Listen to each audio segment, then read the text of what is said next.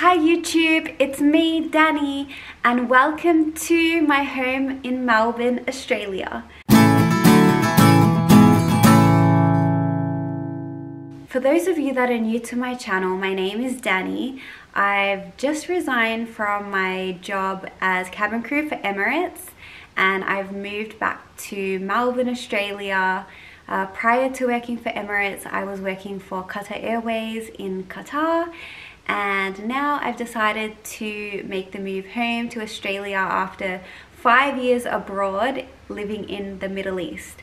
And today I wanted to come on here and I wanted to talk about why I left Emirates, because I've had so many comments, so many people asking me, why did I leave? Why did I give up my dream job? Why?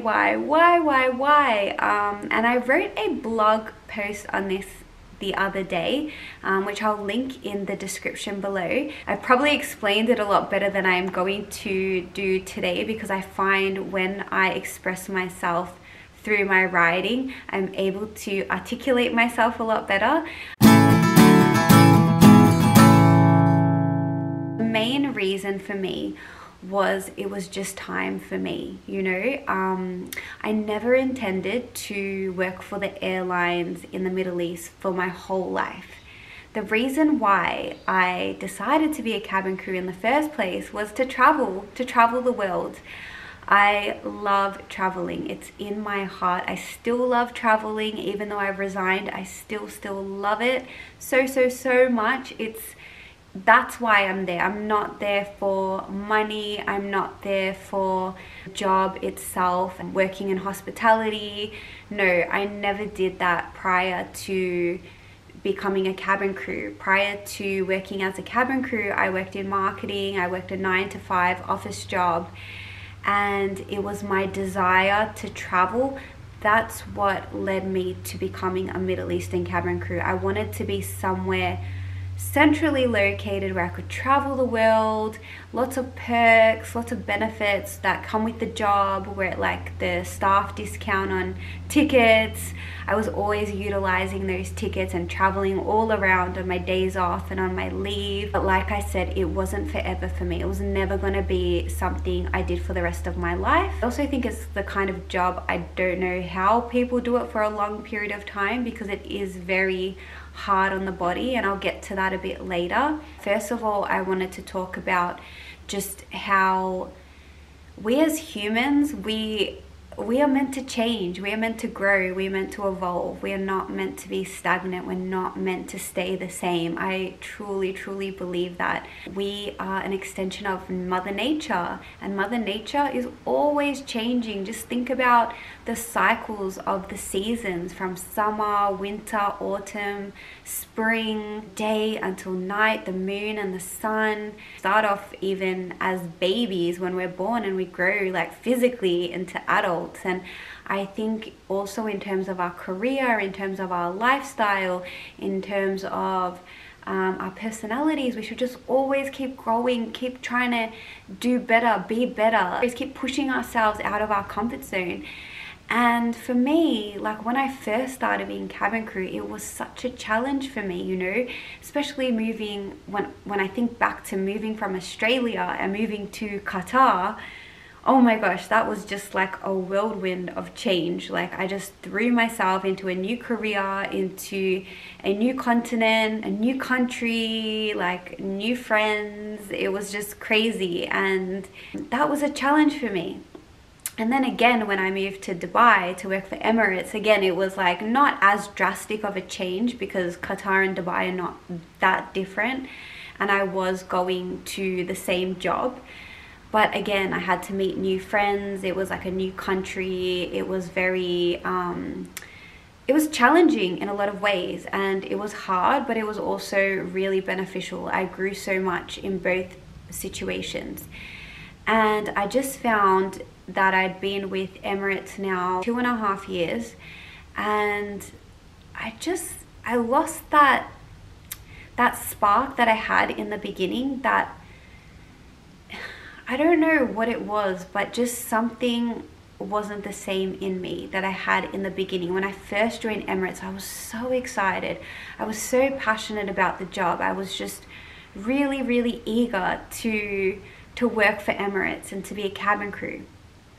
And then after some time, I think it was really after the pandemic, like a lot of things shifted for me personally. There was a lot of changes to the job. It was really difficult because for us flight attendants, we didn't work for a long time, many, many months. We didn't work, we were grounded. And you know, in the beginning it was awesome because I'm like, yeah, time off, like holiday, get to sleep, this is great. And then after some time, not earning much money, not doing anything, months passed, it got really hard. For me personally, it was really hard. I've always been someone who worked and was always doing something. So for me just to completely stop, I felt like I didn't have a purpose, you know. I didn't feel like I was being productive. I wasn't doing anything. And that was really hard for me. I got quite depressed during that period, and it led me to meditation. I started practicing meditation basically daily, just trying different ways in order for me to find comfort during that crazy time of discomfort. And what ended up happening is I just went on this journey of personal development, and I started going deeper and deeper within myself and kind of getting more in tune with my heart and my soul and who I am really deep down, not this girl that I was prior to that, just always on the go, always doing, traveling here, there, everywhere. It really forced me to just stop and to go within and just kind of start getting curious more about like who I am, what do I truly desire. And when I went down that rabbit hole, I soon discovered that it wasn't being a cabin crew. That wasn't my heart's desire. My heart loved traveling. That was what drew me to the job. But the actual job itself as being a cabin crew, it just wasn't enough for me. And I will say that COVID definitely changed traveling. I'm hoping things go back to normal. Up until the day that I left Emirates, things have not gone back the way they were since prior to, what was it, April or March 2020. Since then, traveling has not been the same. The job has not been the same. A lot of the layovers that we go on, we are not allowed to leave the hotel rooms. We have to quarantine. So before COVID ever happened, I was always traveling and going out on my layovers. I was always exploring new places. I used to request for certain flights, and I would usually get those flights, and I would get to go to all these different destinations, and that was really exciting for me. And then what happened during COVID was we stopped operating a lot of flights, and a lot of the flights we weren't allowed to go out of the hotel room. So you're traveling but not really. And the flights did pick up in the end. I was working a lot, but I just felt like I wasn't traveling. And even it was difficult to travel on my days off because of all these restrictions. Like, you know, you have to get a PCR test here and an antigen test here, and you have to self-isolate, and every country has different rules. And it just added a layer of stress to traveling, which I didn't enjoy. Sometimes I was just like, you know what? I don't want to pay for another PCR test. I'm just going to stay in Dubai. Like, I just can't be bothered with all this headache of running around finding out all the rules and regulations for each destination. It kind of deterred me from traveling as much as I would have in the past. It used to just be so effortless. I would just book a ticket and I would just fly on my days off and go to a country. And then, yeah, a lot changed after the pandemic, and it just was never the same for me. And I'm hoping for all of you that are aspiring to be cabin crew, like I will say that things are getting better, but just to warn you, if you do want to be an Emirates cabin crew and your desire is like mine to travel the world, just be aware that things are not exactly where they were pre-pandemic, and I don't know when or if they are ever going to go back. So it's just something to be mindful. I'm not blaming the pandemic on why I left, but basically it just allowed me that time to really evaluate my life and my circumstances and just kind of ask myself, is this really what you want? And yeah, when I asked myself, I just realized like that it's not my true heart's desire. And I feel like I've kind of outgrown the job now, because I did then start to form my plan after Emirates, and I had this vision that I'm working towards now. Once I started getting so excited about my new vision, it just took all the focus off Emirates, and then I kind of stopped caring as much about Emirates as I did when I first joined. So when I joined, I was really passionate and excited, and I was so enthusiastic about Emirates. But then as my vision of my future shifted towards what I'm creating now, which I'll go into a little bit soon, then my passion and that enthusiasm, it shifted to my new goals. And then I just couldn't give the same energy to Emirates anymore. And I just felt like it's not fair for me to be in this job anymore if I'm not that same enthusiastic cabin crew that I once was. So that's basically the reason why I decided to leave. So I didn't make the decision overnight. I operated a flight home in December last year, and I wasn't actually able to leave the hotel room, so I was very upset about that. And when I flew back to Melbourne on that flight, I was so upset. I was crying. It was just like such a release of emotions. I was just distraught the whole flight to Melbourne, all the way to the hotel. What happened is the next day I woke up in my room and it was like something just washed over me. I had this wave of clarity, and it's what I believe was my intuition. It just kicked in and it told me it's time to move home. It's time to go back to Melbourne. And I spoke to my parents that day, who I miss so dearly. I hadn't seen them for like 2 years at this point. And I told them, like, I think I'm ready to come home now. And they were so excited for me. So I decided to wait until February when I had my annual leave. I was planning to go back to Melbourne because Australia finally opened after all these years. And I went back, and every single day I was home, it just, everything was telling me, move home, move home, move home. Like, it's time, it's time, it's time. And when I first went on my annual leave, I wasn't sure when I would resign. But then by the end of my 2 weeks of annual leave, I went back to Dubai. I made the decision, I'm resigning. And I went back to Dubai and I handed in my resignation. That's how instant it was. Like, I felt so clear on what I needed to do. So I just listened to my heart, for my inner voice, my inner wisdom. I just listened to it. I trusted that. And it's led me back to Melbourne, Australia. Like, I know in my heart I made the right decision, you know, like, and that's what's grounding me. That's what's anchoring me. Just the fact that I know I made the right decision. I'm not missing Emirates. I'm not missing, I don't know if that sounds bad, I'm not missing Dubai. You know, it feels really good to be just on my home country. I feel really connected to the nature here.